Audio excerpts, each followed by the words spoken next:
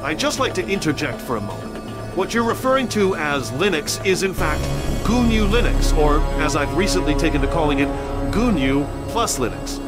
Linux is not an operating system unto itself, but rather another free component of a fully functioning GNU system made useful by the GNU corelibs shell utilities and vital system components comprising a full OS as defined by POSIX.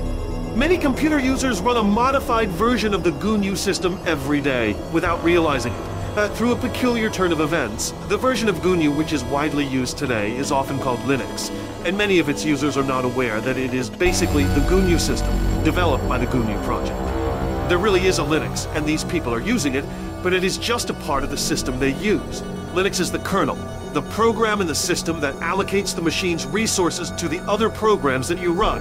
The kernel is an essential part of an operating system, but useless by itself. It can only function in the context of a complete operating system.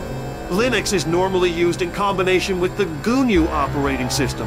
The whole system is basically GNU with Linux added, or GNU Linux. All the so-called Linux distributions are really distributions of GNU Linux.